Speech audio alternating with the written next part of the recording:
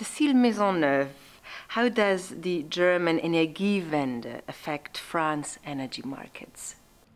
Well, the German Energiewende has an effect not on France's energy market, but on France's electricity market. And this major effect is about volatility of power and volatility of prices. In terms of power, volatility means that you have much more reverse flows as you used to have previously. For example, in the same day, you have massive exportations of power from Germany because the sun shines, there is much wind. And at the end of the day, when weather conditions are different, it's the reverse. Germany is importing electricity from French nuclear power plants. And this has a physical effect on the grid because these reverse flows are fragilizing the grid. In terms of prices, what we see is an increased volatility of prices as well as a decrease of the wholesale price for electricity. The reason for that is because renewable energies' marginal cost is equal to zero.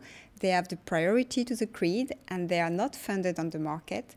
So when they come to the grid and when the needs are not so high, prices fall down. It's a basic law of economy. So this is good news for utilities. We can buy cheap power, but at the end of the day, it sends wrong signal prices for investors, and especially for investment in backup or in peak means of production of power.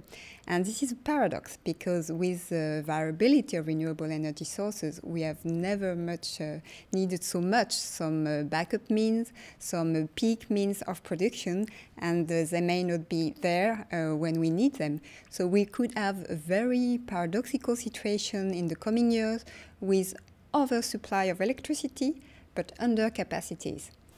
I see. So the market for renewable energies is still not set up and we need new market designs for it.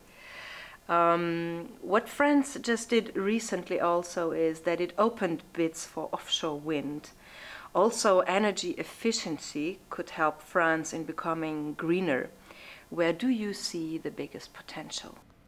Well, the question you're asking is exactly the kind of question which is currently asked within the framework of the national debate on the energy transition in France.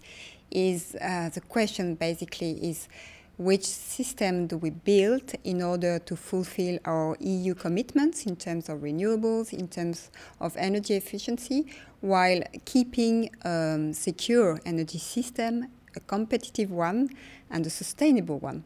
So from that point of view, it's true that we already have a nearly 100% decarbonized electricity mix in France, but we can do much more in terms of developing renewable energy.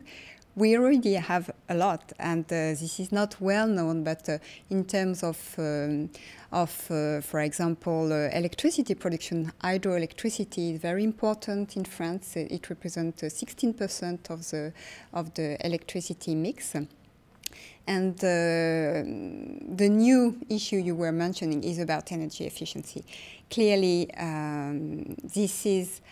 there is a huge potential there to develop first employment, to fight against fuel poverty, which is a real problem in France, and to develop some new industry innovations, which is a very important issue currently in France. In Germany, the Energiewende is considered as a good thing, and the people connotate very positive feelings to it. And France is seen as the nuclear powerhouse of Europe here. Could you please comment on the cultural diversities that you see, knowing the German energy market very well and also the French one? Well, I think it's important, as you are doing, to keep in mind that when we speak about energy, of course, we speak about technology, we speak about economy, we speak about politics, but we also speak about something we in Germany or in France use every day, which is a part of our life, and therefore the culture of people is very important. And from that point of view, I think what is not very well understood in France is that for Germany, going out of nuclear is a moral decision. Not only, but also a moral decision.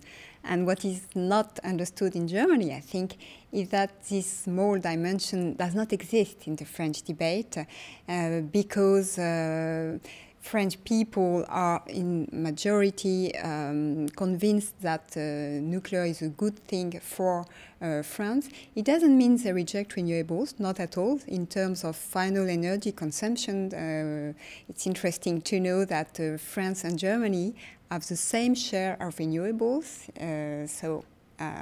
I know that this goes against conventional wisdom, but so it is, especially because we speak a lot about electricity, not about the other users of energy, and especially about heating. And for example, in France, wood energy is very important, and it explains those results which are not enough known.